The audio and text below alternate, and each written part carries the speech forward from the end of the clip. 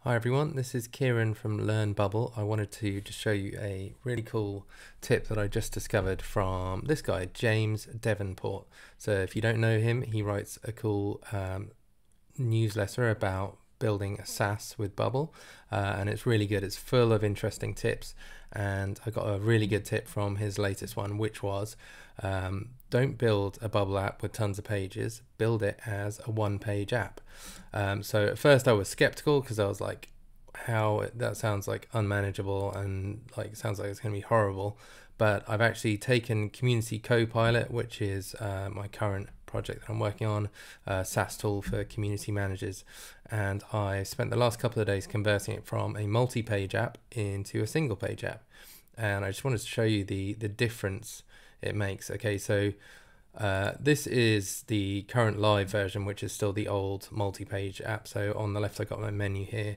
If I click on a different page, it's fairly quick, and obviously stuff has to load on each page, but there's definitely a lag there, which is not too bad, but it could get annoying. So if I click on a member, and honestly I'd say this is actually probably one of the snappiest it's been for a while. But so if I wanted to click around, I gotta wait to get to each page. Whereas, okay, so this is on the dev server, so version test, so it hasn't been pushed live yet, and actually when things go live they are quicker, but look at the difference here. Okay,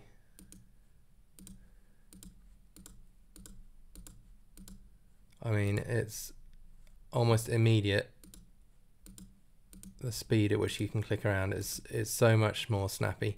And if you're thinking, okay, everything's preloaded, like if I reload the site here, so yeah, everything that takes a little while to load up at the beginning, pretty much exactly the same as if I load up the live site.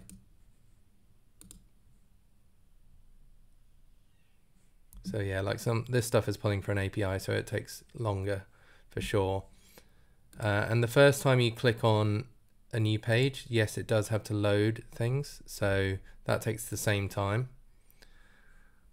Still not bad at all. So this like has to load,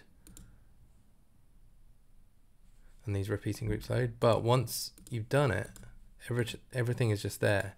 So like on the live site, if I click back to dashboard from another page, it has to load all this stuff again. See, it's now loading the members list. So this is actually more common. In fact, it's not even loading at all. But if I go back to dashboard now, that's decided to die. Well, there you go. So definitely huge improvement with having it as a single page app. So how did I make the changes? So here is the app in the editor. You can see here I've got all the different pages here. What I had to do was I would go to like a page, like say my members page. I would take this page, I put everything into one big group, everything that I needed on the page, and then I did right click and I said convert into a reusable element. And then you do that and it asks you to give it a name. So I gave it a name as tab dash whatever the thing is. So I got tab members. And then tab members is everything you saw there, and then I've got an extra bit on the right where I put in the sidebar as well, but it's just an exact copy of the actual members page, but it is now in this reusable element called tab members.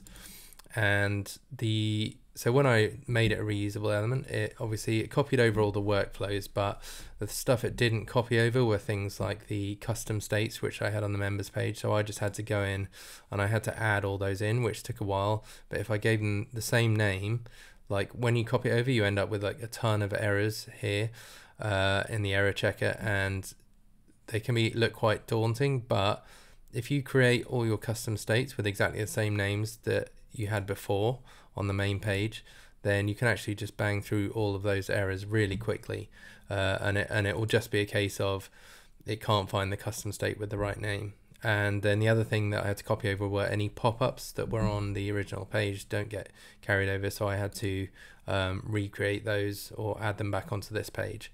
But apart from that, So I repeated that process for every page that I wanted to be part of the single page app. And then, so the main page now is index. And on the index page, you can see nothing because everything is hidden by default, but it's all there. So like,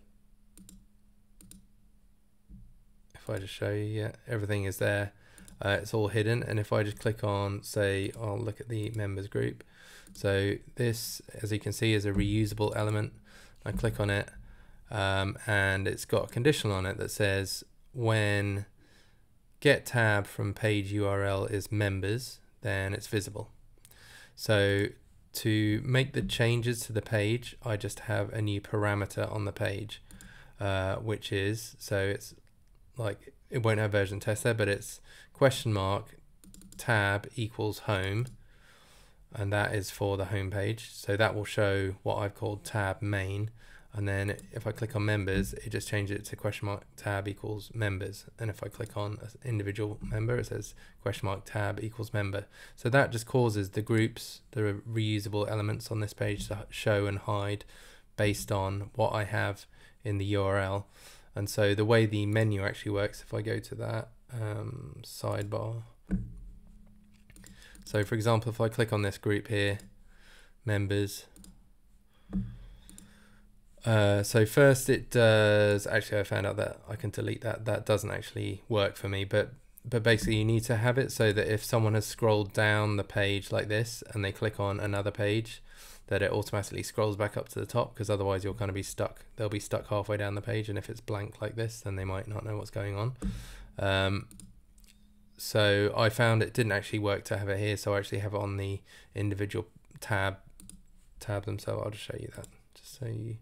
So when the page is loaded, it scrolls to text members, and I've got that on every page. It just scrolls up to the title. So this is text members, so it scrolls up to the title, and then I put in a little offset, so that's the way it loads. But then if I go back to the sidebar, just so you can see,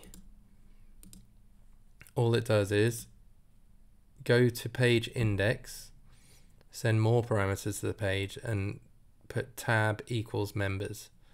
So although it's saying go to page, it doesn't reload the page because it's already on that page. So it just says go to tab equals members. And likewise, if you click on posts, it just says go to page index where tab equals posts. And I've also got another parameter there because I've got two other options on the post page.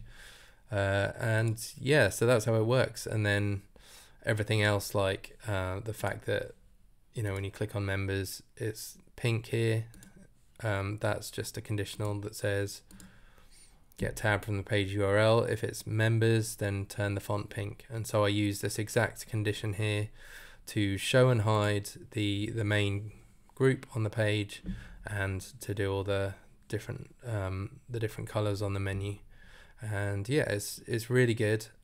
Doesn't seem to slow down performance at all. Obviously everything takes a little while to load at the start, but I just think it's, when it's this snappy to get between things, it's just such an improvement in user experience.